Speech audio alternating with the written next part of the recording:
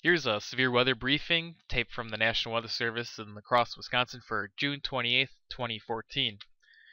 We have 3 rounds of severe weather that are possible across the area starting today, mainly late this afternoon and into tonight in southeastern Minnesota and northeast Iowa. Damaging winds, heavy rainfall, and possibly a tornado are all possible during this time frame. The main chances for severe weather for most of the area come in on late Sunday afternoon and night. For large hail, damaging winds, heavy rainfall, and tornadoes are all possible, and our confidence is the highest with this scenario for at least seeing some storms. Where they're going to be, it's a little bit up in the air at this point, but it looks like that's when we're going to have our most unstable atmosphere to see a lot of these large storms come through. Then going into Monday afternoon, another chance for storms there into northeast Iowa and southwest Wisconsin with the large hail, damaging winds, and heavy rainfall then. But our confidence is not as high with that time frame because the storms might be a little bit further to the south and not reaching the area. Here's the current look at the weather maps here. We had a complex of storms develop out west with the storm system that's moving in for us today. And as that moves in, we'll see our storms developing just off to our west and moving in later on this afternoon and into tonight. Here's a look at the weather map where we've got southeasterly winds with a very humid air mass underneath there with the warm front shifting to the north.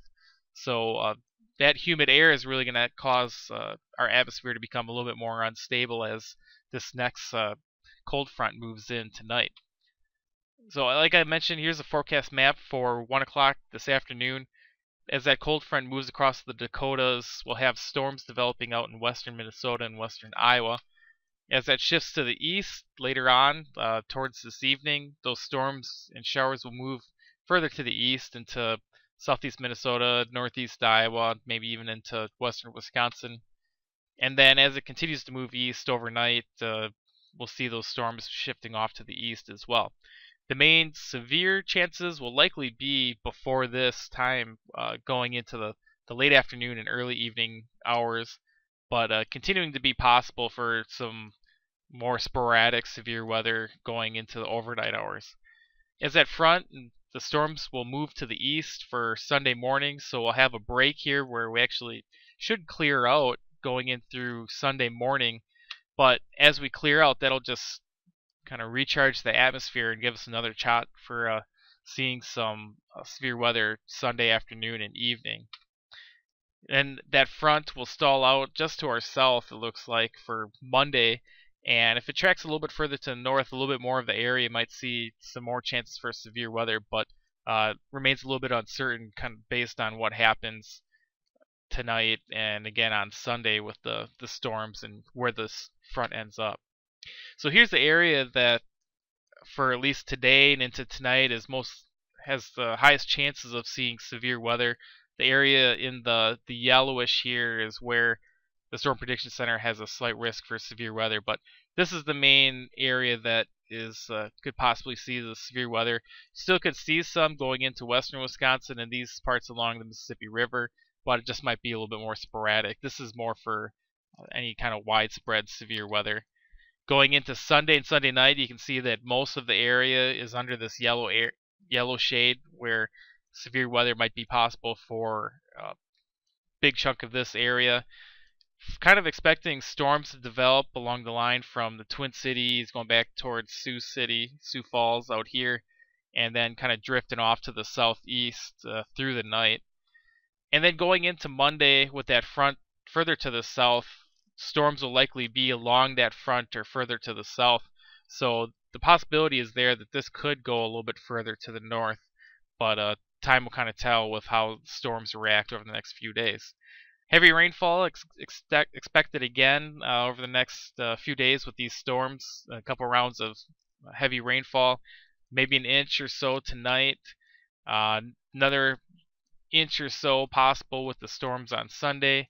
And then most of the activity looks like it stays to the south on Monday, but that could shift to the north as well if the boundary goes a little bit further to the north. So looking over the next 5 days, mainly central Iowa is kind of looking at getting the most rainfall. But again, this axis of higher rainfall could shift to the north. So it's something we're going to have to watch.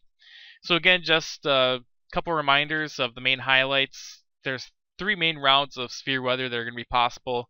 The first one comes in late this afternoon and into tonight for mainly southeast Minnesota, northeast Iowa. The second one on Sunday afternoon and night for most of the region. And then on Monday afternoon and evening for northeast Iowa and southwest Wisconsin. And again, most of the severe weather aspects of damaging winds, tornadoes, hail, large hail, heavy rainfall are all going to be possible with these storms. So some uncertainty still exists concerning when the storms are going to come through and what kind of mode they'll be in, if they'll be this long line of storms where we see more damaging winds, or individual storms where the tornadoes will be a little bit more possible. And then the details of the storm, with them mainly being in the nighttime hours today and then into tomorrow, but more likely to see daytime storms on Monday. If you're a storm spotter, most likely we'll need you on Sunday, but it's possible we'll need you tonight and again on Monday. If you have any kind of rain gauges, any kind of information on how much rain you got, will also be handy for us as well. So that's our weather briefing for Saturday, June 28th.